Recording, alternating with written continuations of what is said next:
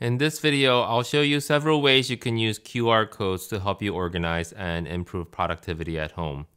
First, I'm going to explain what QR code is. Then I'll explain how you can use it around your home. Then I'll show you how you can create QR codes and print them.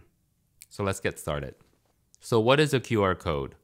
QR stands for quick response, and it's a type of barcode. The barcode can contain a wide variety of information and can be read easily by a device that almost everyone has these days, our smartphone. QR codes have been around a long time now, and while some parts of the world really embrace this barcode system to facilitate information sharing in commercial ways, here in the US, we've been slow at adopting this system. I've only started seeing these pop up everywhere after the start of the pandemic, mostly in businesses like restaurants where they have replaced physical menus with QR codes that lets consumers view the menu on their phones. So seeing a wide application of QR codes triggers some ideas for me, and I'll be sharing a few with you in this video. What are some of the ways you can use QR codes around the house? You can use QR codes for storage and organization. I have boxes of storage items stacked up on top of each other in my garage and in my basement. I might have a simple label written on these boxes like books, camera accessories, or toys, but in most cases, I won't know exactly what's inside the boxes. So if I'm looking for something specific, I'd have to actually remove the box from the shelf and physically open it to view its content.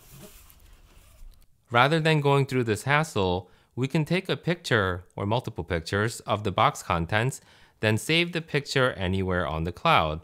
This could be in Google Drive, iCloud, Evernote, OneNote, literally anywhere that assigns hyperlink to the file.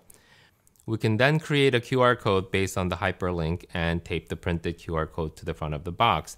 Next time we want to review the box content, we can simply scan the code with our phone. Operating manual. Do you have equipment at home that you don't use frequently? And when you do want to use it, you don't remember how to operate it? I have this ice maker, and every few months I need to clean the machine. And this involves rearranging some tubes in the back, getting the right mix of vinegar to water ratio, and making some changes to the control settings. Now, I can record a simple video with my smartphone as I go through the steps, then save it to the cloud service like Evernote for future reference. I can generate a QR code to the note page containing the video, and next time I need to clean the machine, I just need to simply scan it for a quick refresher. Lastly, I use it for recipes. Sometimes I transfer contents of dry, packaged grocery items to my own container. This means that the recipe and other information often printed on the back of the box is gone. So I'd have to take a picture of the box, save it to Evernote, print the QR code to it, and the next time I want to make mashed potatoes, I can just scan this code for the recipe.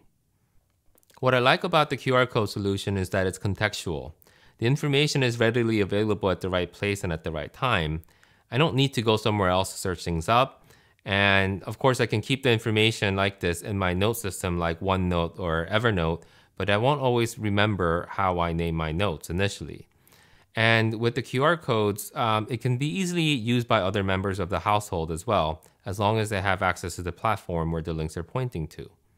Of course, setting up a system like this does require a little bit of work up front. You can keep the system very simple, or you can get really sophisticated here. How to create QR codes. First, we need the hyperlink to the reference material we want the QR code to pull up. This could be anything. If we want link to a note we created in OneNote, simply right-click on a note page and select link to a page. In Evernote, right-click on a note and select copy internal link, then copy web link. If you want the QR code to pull up a YouTube video, we can right-click on it, select copy video URL. You get the idea. Then copy this link into a QR code generator. There are many options out there. This is the one that I use, and I'll put the link in the description below. Simply paste the URL we copied earlier to this field, and it'll generate a QR code. Now just to test this out, open up the camera app on your phone and point it to the code. On the iPhone, it'll recognize the QR code right away, and we can tap on it to open the link. And we see that it takes us directly to the content.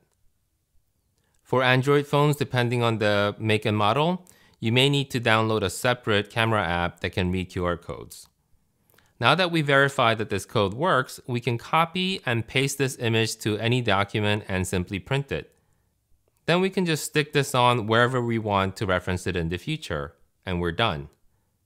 If you want to get a little more sophisticated, we can print these QR codes to a label. So in this example, I'll be using an Avery Label 5660 since that's what I happen to have. If you have a bunch of reference links and you want to bulk print QR codes, there's a way to do this in Microsoft Word using mail merge. But that's outside the scope for this video.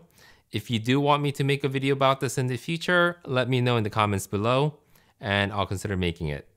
For today, we'll do this manually. Let's open up Microsoft Word, go to Mailings, then choose Create Labels. Make sure we're in the Labels tab, then choose Options down below. From here, we can select the appropriate label vendor, then choose the product number, then hit OK. Now we can hit New Document so that we can see the outline of the label.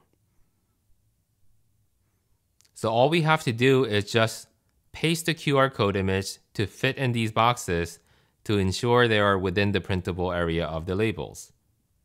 Again, this will be different based on the label product you choose. For me, I have to scale it down, and when I do that, the QR code image becomes really dense. If I try to scan it, it's not being recognized. So how do we fix this? Let's go back to the QR code generator. When we paste a short URL, the code looks simple. In contrast, when we paste a long URL, the generated code is complex and dense, and it becomes more difficult to scan, especially if the image is shrunken down. We do have the option here to shorten the URL, but then this requires us to log into the service. You may choose to go this route to simplify your workflow, but I prefer not to. I'll open a new tab on my browser, go to tinyURL. This website will shorten any URLs, so I'll simply paste my long URL and convert it to a tiny one. Then I'll hit copy, go back to the QR code generator, and paste it. Now look at the difference. It looks so much more simpler. Now we can paste this image into our label, shrink it down, and let's test it to make sure that it works. And it does. We can even add a text if you want to, and hit print. Now that we have these labels printed, we can apply them to where we want. So what do you think? I've shared a few applications for this just to get the ideas flowing. If you find a good use for QR codes around your home, be sure to share them in the comments below. And if you enjoyed this video, please hit that like button and consider subscribing to my channel. Thanks, and bye for now.